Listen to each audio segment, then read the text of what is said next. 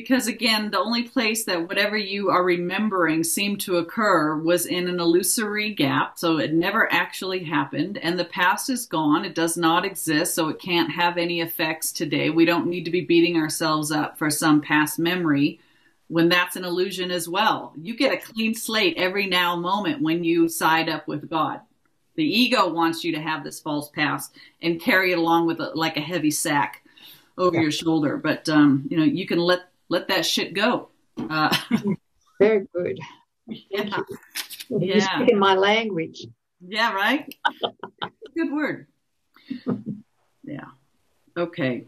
So how do you think that sickness can succeed in shielding you from truth? Because it proves the body is not separate from you, and so you must be separate from the truth. You suffer. So if you are this body, you're not here, obviously, where no matter is, right? Okay. Sickness proves that this is you. And so you must be separate from the truth. You're not in the mind of God. Okay, you suffer pain because the body does. And in this pain, are you made one with it? Thus is your true, mythical me, identity preserved, and the strange, haunting thought that you might be something beyond this little pile of dust silenced and stilled. For see, this dust can make you suffer, twist your limbs, and stop your heart, commanding you to die and cease to be. That is how the ego uses the body to shriek that you are the body and not the mind that's thinking it. So, but the truth here is that the body as an idea that's being projected in every single moment, it doesn't have a past. So, as that, when we really open our mind to that, we realize that the body is completely neutral. That's right.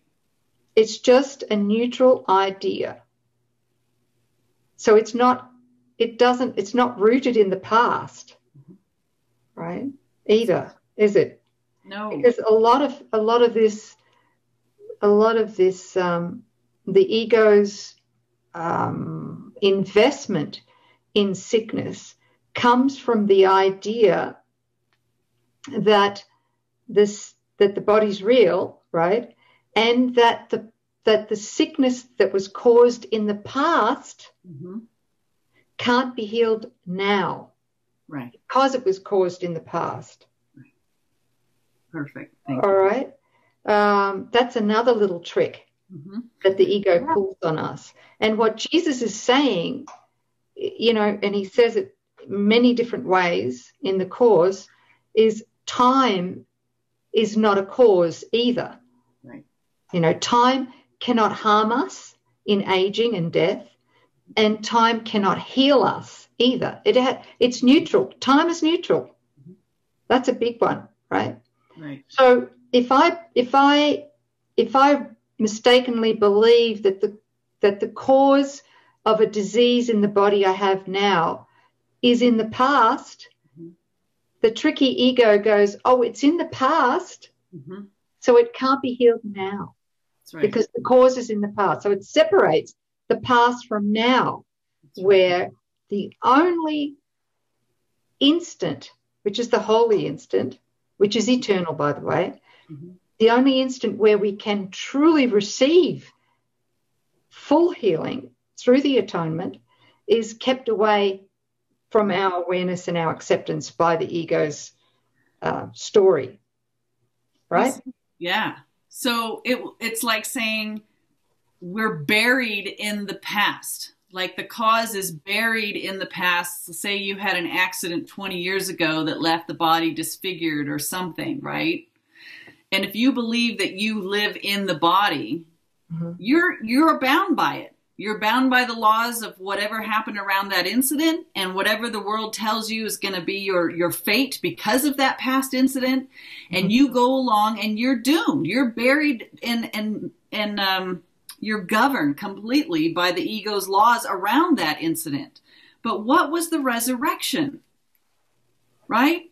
That was, hey guys, the body is a now moment projection. You are not in the body. The body is in your mind. That mind is what you are. He took dominion and possession of the body and proved, you all saw me. I was up there, beaten, torn, crucified, and killed, dead body, wrapped up, stuck in the tomb, put the stone in front of it, right? I'm buried. Ego's law says that's it. He's toast. Even his disciples that walked with him and saw all these miracles were like, let's get back to fishing. There's nothing we can do now, right? But 3 days later, what does he do? He's back. It's like this new body. It's beautiful. And he's there and he's just saying this. That was the proof. That was the proof that you are mind, not the body. The body is a symbol in your mind. And you have the ability to put it down and take it up and then take it up. It's yours. It's neutral and it will follow your directive. You are not the servant to the body. And this is that switch around, and we all have to come to it. If your body is a now moment projection, take it out from under the ego's laws. Erase the past. I am right now perfect, whole, and complete as God is causing me to be. I'm not the past. There is no past. And if you know that, that's instantaneous healing. It's the freedom from the belief that healing takes time.